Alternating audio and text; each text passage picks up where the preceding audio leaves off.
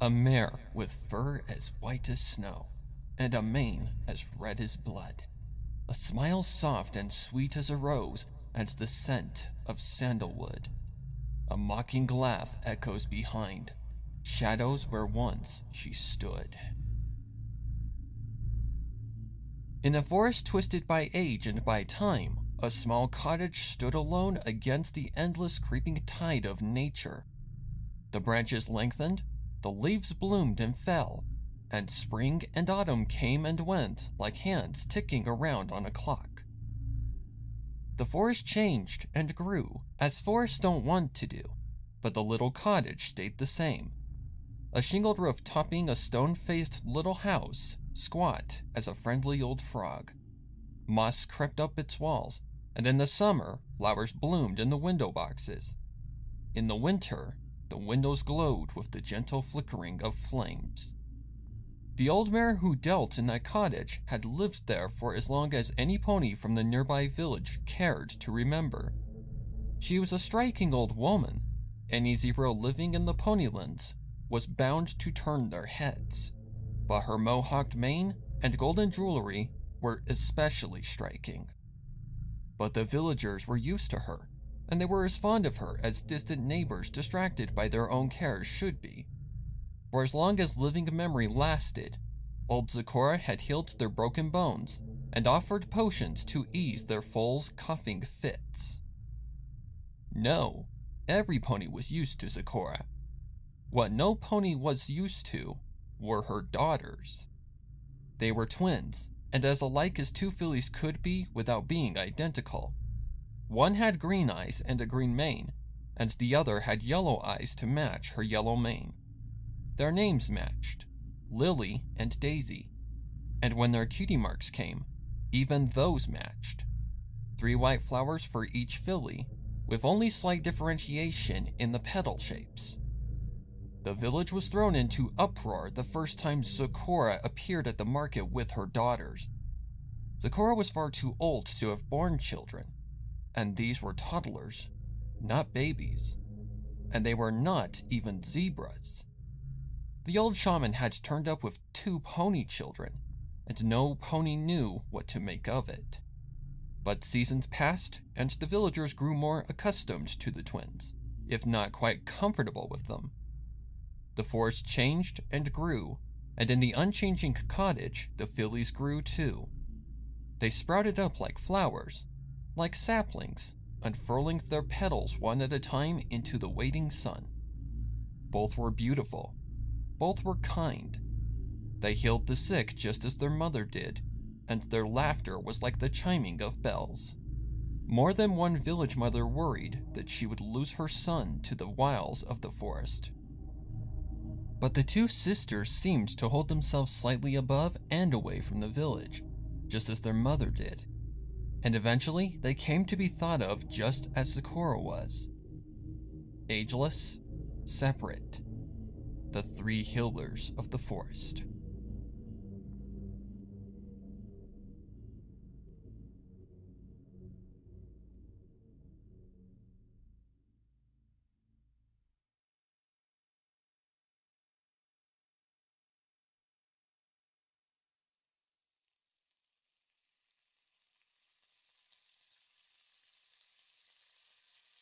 I'm going out, Mama!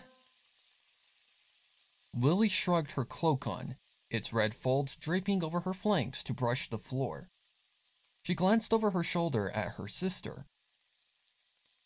Are you sure you don't want to come, Daisy? Daisy glanced up, her eyes flickering to the 2 other cloaks, identical in cut, hanging on the pegs by the door. Red for Lily, white for Daisy, and black for their mother. No, I'll be fine. She demurred at last.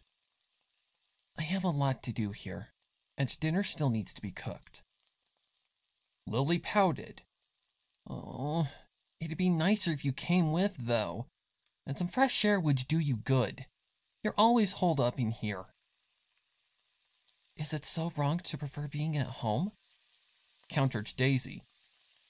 Things need looking after here, and with you out so often and Mama holed up in her brew room, nothing would ever get done if I didn't do it. I guess not.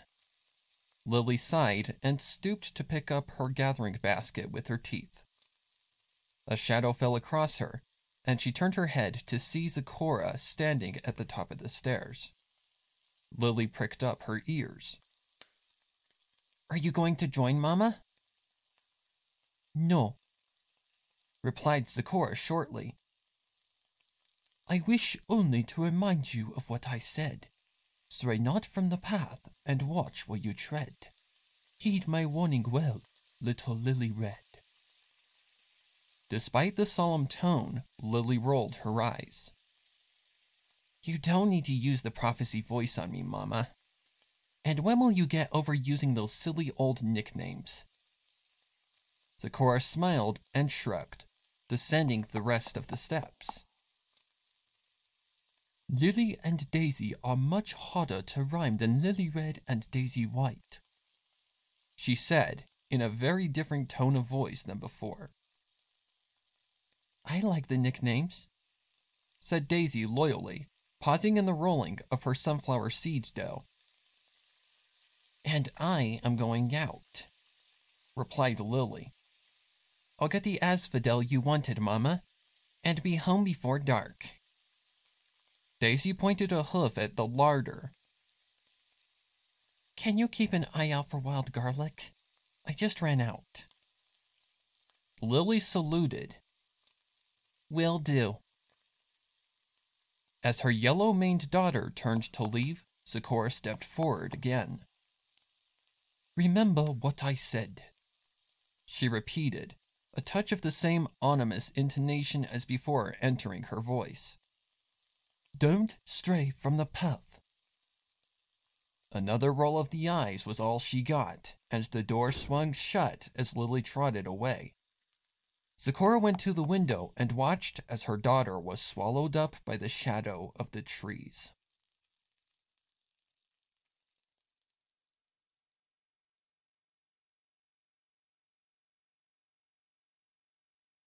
In the forest deep within, blood-red petals open wide.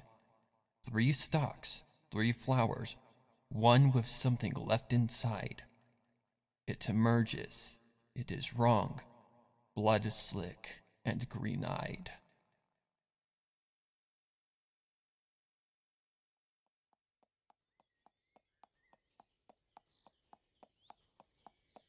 Lily followed the well-worn path that led from the cottage garden into the forest.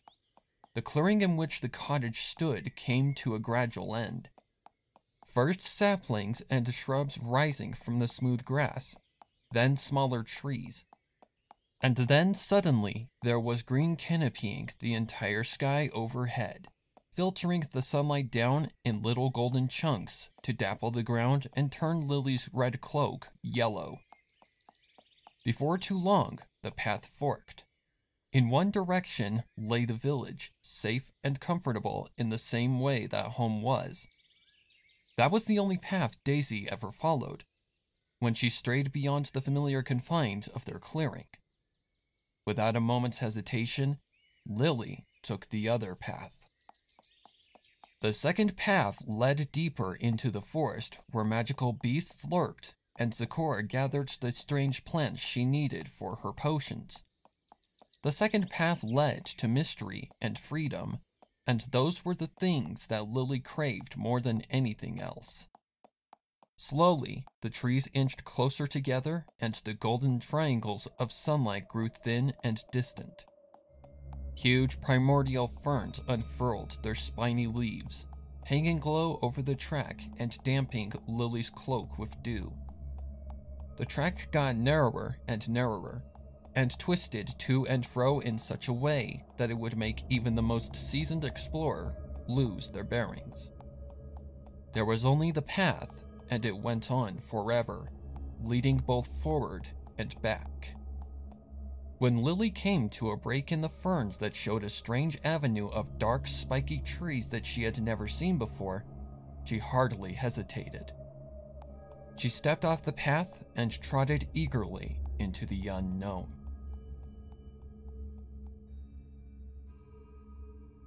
Why did you warn her about the paths, Mama? Daisy asked in a tone of idle curiosity as she knelt to stoke the oven fire. Because I saw something in the cauldron last night, my love. Zecora replied. That got Daisy's attention. She spun to face her mother, eyes wide. What did you see? Zecora only shook her head. I don't know. Nothing good. Why didn't you tell her not to go? Daisy hurried to the window and peered out, as though she could will her sister back into the house just by looking. Why didn't you stop her? It wouldn't have helped, answered Zecora with a shake of her head. Lily Red is the most willful pony I have ever known. Daisy bit her lip. I know, but surely we should have tried. A creature stalks the maiden's steps, safe just out of sight. Death spreads in its wake, a black and dreadful blight. A smile plays on its lips. Will she put up a fight?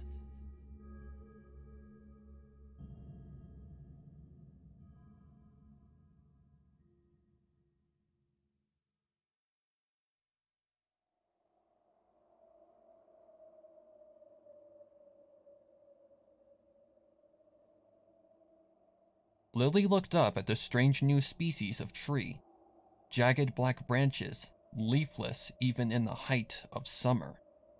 Thorns as sharp as knives and half as long as her foreleg jutted out in every direction. She trotted to the nearest one and rapped a hoof against it.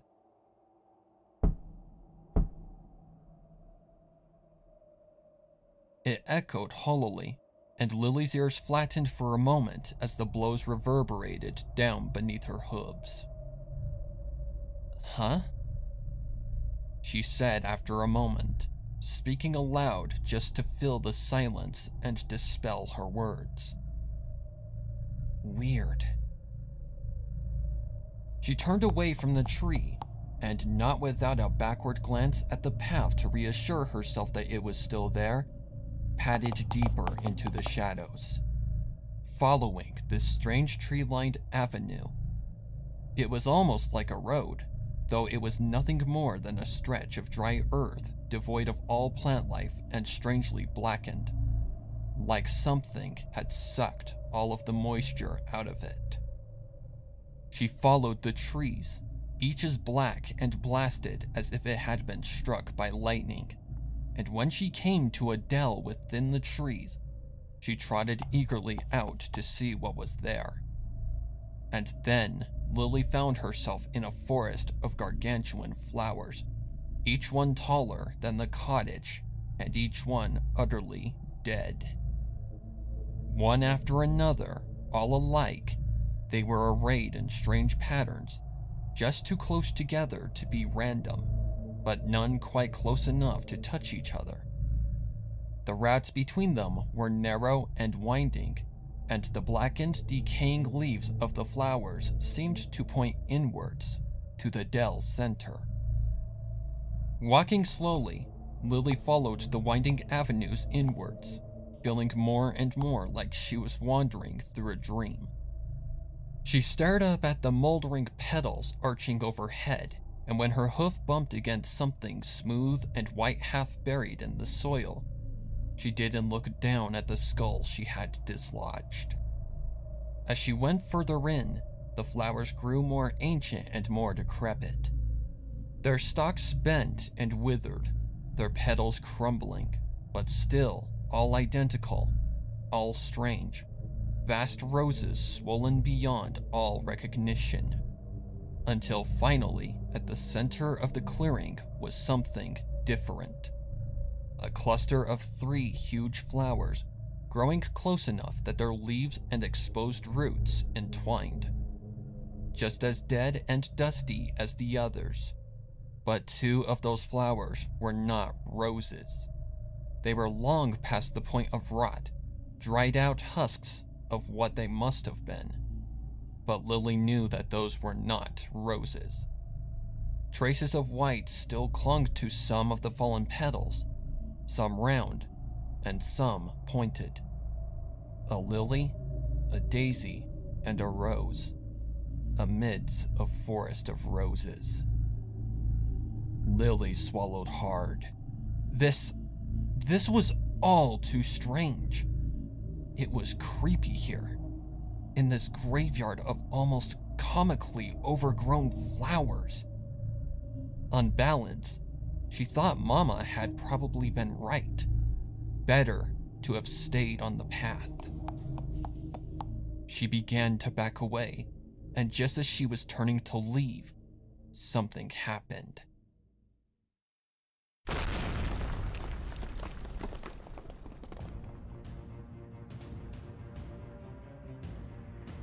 The soil heaved, and then vines erupted from it. Thorny stems with barbs as long and wicked as swords. Lily yelped as she was thrown to the ground, and as she scrambled back to her hooves, the vines began to flow toward her. "Oh, Celestia!" Lily whimpered, and then she turned tail and ran. And behind her, finally, the thorns twisted into a shape.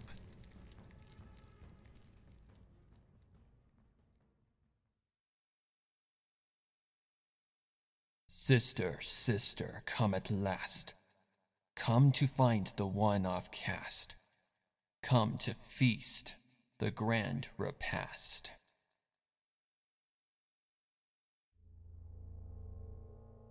Daisy. The whisper was too soft to wake her the first time. Daisy was dreaming of carrot cake and hayseed loaves, of her sister's eager smile as she bit into a new culinary delight. Daisy. Daisy. The grass-green head lifted blurrily from her pillow, and Daisy looked sleepily around herself. Lily? Daisy. It was louder now, almost normal speaking volume, but her sister was nowhere in sight. Lily, where are you? Daisy pushed the covers back and climbed to her hooves. The cares of the day before were coming back to her now, and her eyes grew round with worry. Lily had not been back before dark, as she had promised. Daisy had eaten a miserable dinner with Mama, neither of them able to work up much of an appetite without the family's third member. It wasn't like Lily to miss a meal. It wasn't like her to break their word. And it certainly wasn't like her to whisper from hidden corners in darkened rooms. I'm outside, Daisy. Come outside. The whispers seemed to come from every direction at once, and Daisy's ears went flat to her skull. Why can't you come here? I have to show you something.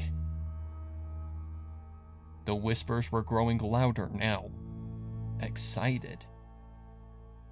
You have to meet me. Meet you? Meet her. You have to meet her. I have to show you. Come outside, Daisy. Uneasily, Daisy put on her slippers and shuffled to the bedroom door. She could find a candle, but it would take a while, and Lily sounded strange. Perhaps it was urgent. Hastening down the stairs, she paused to put on her white cloak, and then unbolted the door. She hesitated before she opened it. Lily, are you there? The answer was immediate. I'm here, sister. Come outside. I want you to see. Daisy opened the door and stepped outside. The moon was waning, and only a thin silver sliver showed up in the sky. The clearing around the cottage was always dark at night, not like the cities Daisy had read about, where the lights burned so brightly that it was always like daytime, even at midnight. Here they were, no houses for miles around, just endless forest, dark and foreboding. This was why Daisy liked it inside. It was safe there. Home, with no nuance or shadow to it. Just simple home. She stood beneath the small porch, eyes wide and white in the darkness, shivering in her silvery cloak. Lily? Sister, come this way. Lily's voice called from the garden. Sister, come see. Lily, you're scaring me. Daisy said, a note of pleading entering her voice, but she stepped away from the cottage and towards the vegetable patch. Sister, sister, came the call again, now from in front of her, now from behind, and Daisy twisted and turned on the spot, trying to find her twin. Lily, stop it. Sister, sister. The cries grew loud, exultant. And then something stepped forward into the dim light of the fading moon. And when she saw it, Daisy's courage filled her. Acting purely on instinct, she whirled in place and burst into a gallop. The urge to flee was irresistible. It was hardwired in. For a few moments, she thought she had made it, that it was working. But then something erupted from the ground and twined itself around her ankle, sharp points biting into her flesh, and she knew that she had been wrong. Silly Daisy, said Lily in a sing-song voice. But now a second voice had joined hers, and two sets of hoof steps were approaching. Silly little lazy Daisy, trying to run away from us. Daisy flattened herself to the ground, her breaths coming too rapid and too shallow, trying to pretend that this wasn't happening. It's okay. I'm okay. I'm baking bread and it's all okay, and soon Lily and Mama will be home to have dinner with me and it'll all be like it used to be.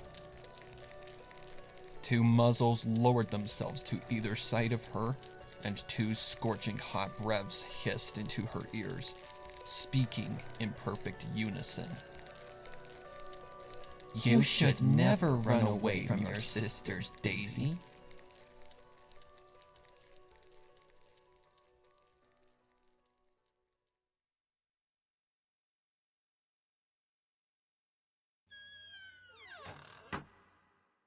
With slow, sorrowful steps, Zecora descended the stairs from her potions room. There would be no soup bubbling over the fire, no bright smile from Daisy to greet her. The room would be as dark and miserable as it had been for the past 2 weeks, grown dim and dusty without Daisy's loving care and Lily's infectious laugh. She had searched high and low for her daughters, but they were not in the village or anywhere in the forest that she knew. First Lily, and then a week later, Daisy vanished too. Lily, she could almost believe, would run away from home.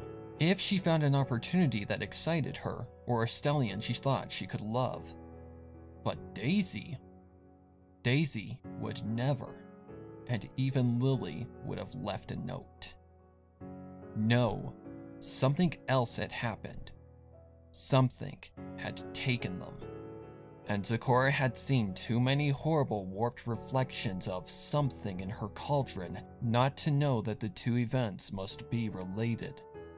That thing with the writhing roots and the fang-sharp thorns had taken her daughters somehow.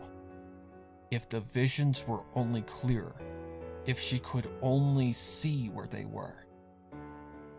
She took the last step and turned the corner into the living room and stopped dead.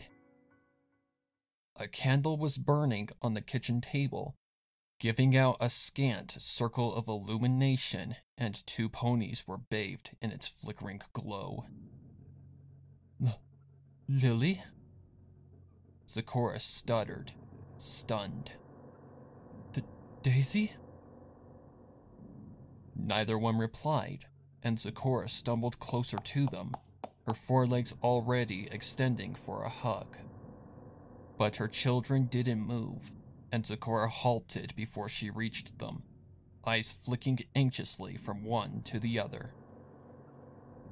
Say something, she said at last. Hello, Mama, they said finally, and Zecora flinched. Twins they might be, but they had never spoken in unison before. Something was very wrong. Zecora tried to summon a smile. It was a weak and watery effort. I am glad to see you both home safe and sound, my daughters. Her children watched her, eyes flat and blank. A few rags of white still hung from Daisy's shoulders. A lump rose in Zecora's throat as she remembered how the two of them had labored over those cloaks together. Mother and daughter working as one. A team. How widely Lily had smiled when they handed hers over. And here they were, home at last, safe in body at least, despite the evils her visions had predicted. They were acting strange, but she would find the right brew to heal them. She was a healer. It was what she was good at.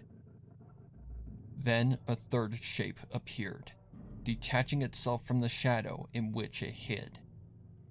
It quavered and wobbled for a moment, tendrils writhing from just out of sight, before it coalesced and stepped forward into the pool of candlelight.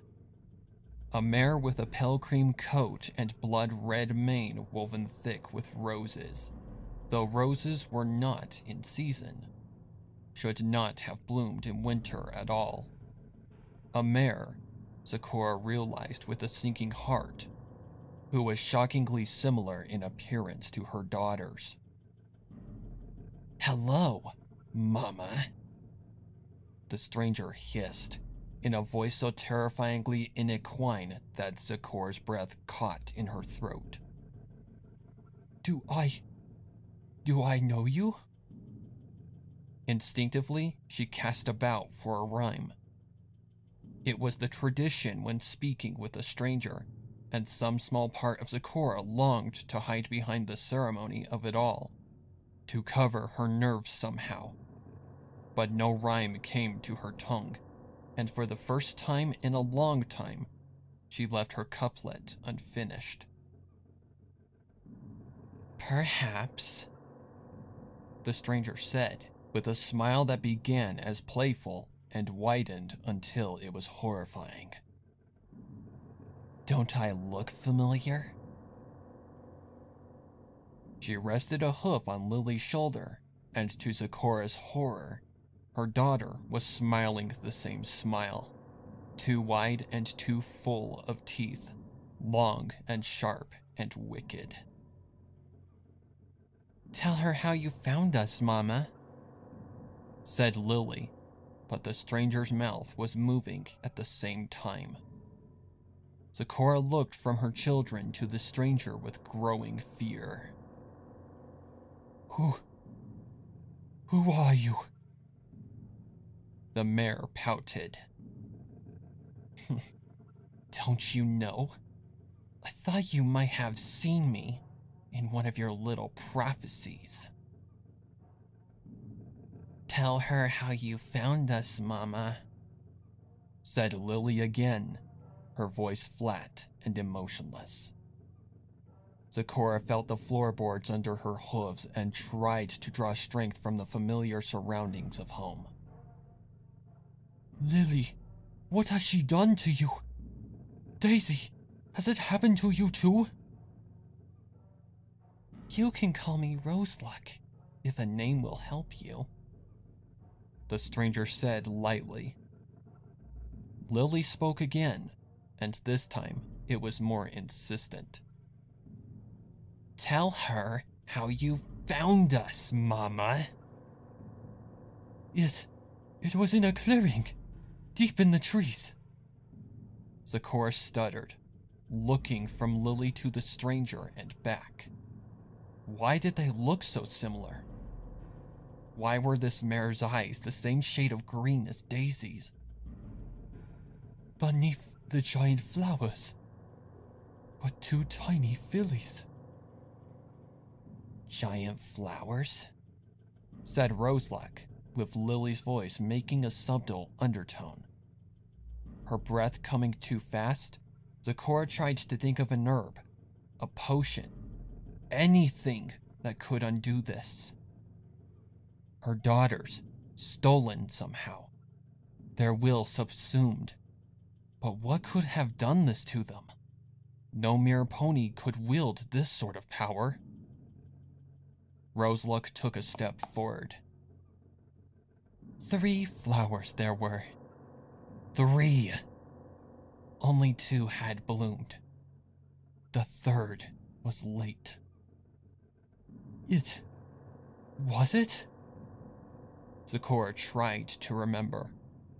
All she could recall clearly about that day was the shock of finding 2 such tiny foals utterly forsaken in the wilderness, abandoned without a parent in sight.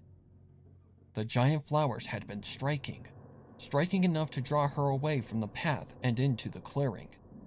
But once she had seen the foals, all other thoughts had left her head.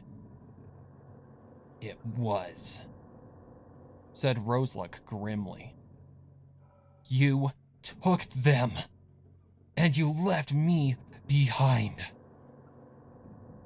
The words hit Zecora like a blow to the chest.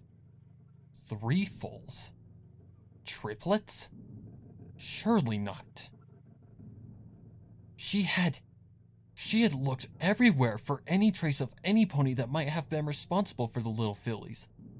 She would have spotted a 3rd child, if there had been one there. But how else to explain it? This uncanny similarity between the stranger and her daughters. The horrible possessiveness in the way Roseluck looked at the others.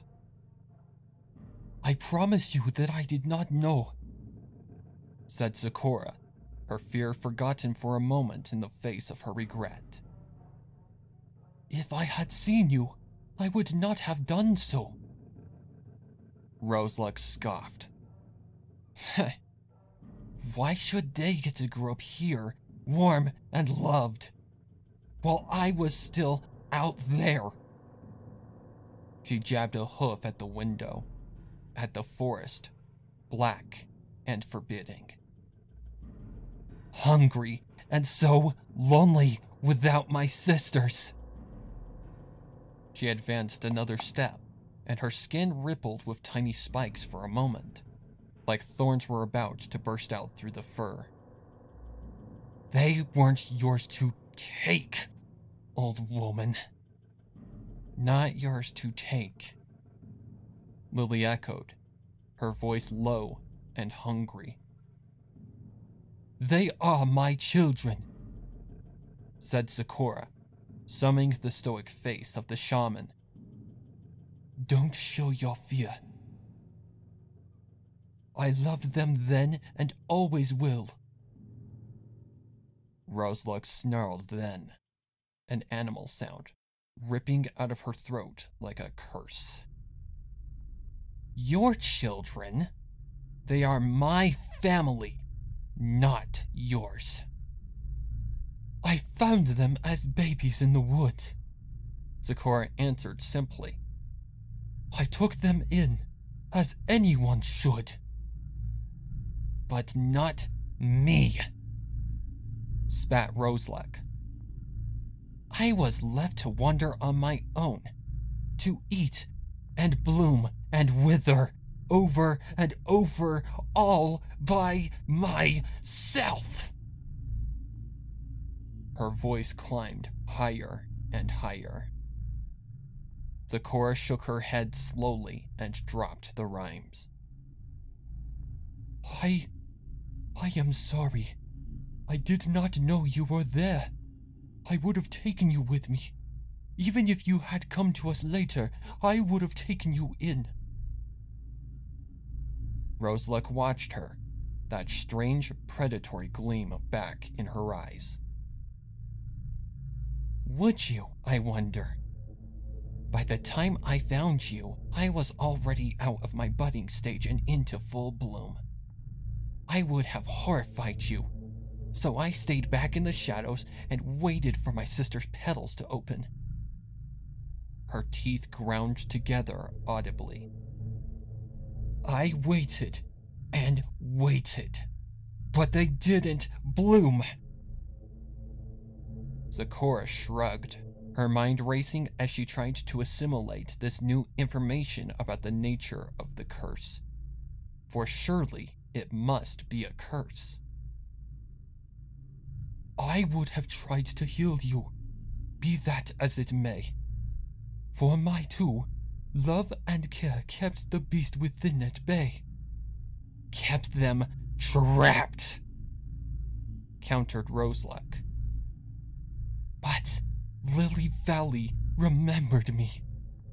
You didn't tame her quite as thoroughly, and she found me all by herself. She shot the amber-eyed mare beside her a prideful, almost possessive glance. And I freed her. Freed her? Zecora looked at her daughter, always so wild and so willful, now reduced to mirroring the facial expressions of this stranger like a puppet. Freed her, hissed Roseluck, and Lily repeated it like a parrot, like a broken toy. Freed her. Roseluck took another step forward, and Lily followed close behind. Now, we have come to finish the cycle. It's time for us to bloom again. And why not finish what you started, Mama? Why not help us grow? Zecora backed up again and found herself pressed against the wall. There was nowhere left to go. She looked at her daughters, the fillies she had raised and shared her life with for the past 2 decades, and a tear slid over her wrinkled cheek.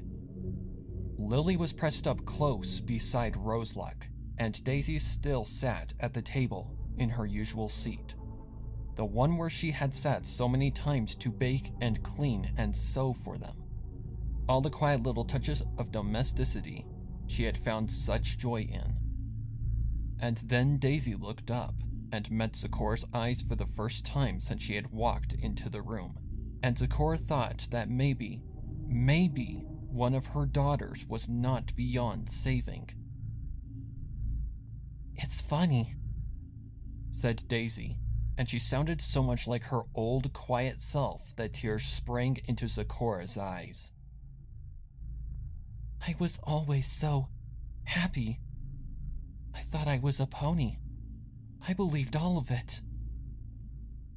Daisy White, Zecora whispered, seeking and failing to find comfort in the familiar nickname.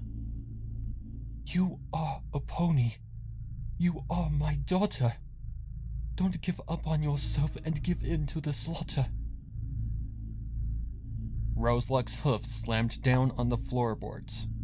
Her face was twisted in an ugly snarl. Daisy Flower wishes you will listen to me. Something rippled from her hoof, some warping of the wood, and Daisy sat bolt upright in her chair. Whatever Daisy had been about to say trailed off, and slowly her flat expression contorted into that same snarl. You are a pony, Zecora repeated, desperately, knowing as she did so that it was already too late, that Daisy was already gone. We are not ponies, said Roseluck, and the two mares on either side of her echoed the words just a fraction of a second too slow. Ponies. Don't, pleaded Zecora. Let me help them. Let me help you. We are the children of the Everfree, whispered Roseluck through 3 mouths instead of 1. We are the flower ponies, and it's time for us to bloom. And then all 3 of those mouths broke into smiles, as delighted as foals beneath eyes that were flat and dead. And those smiles widened and widened until they were nothing but gashes full of teeth. And then their skulls split, their skin peeled back, roots and vines and thorns and teeth sharp as knives rushed out, and all Zecora could do was scream and scream and scream. And when the last scream was finally silenced, the 3 things that had once worn the skin of ponies were smiling still, and their roots stretched deep into the blood-soaked ground, growing fat and rich on all that beautiful, delicious coppery red.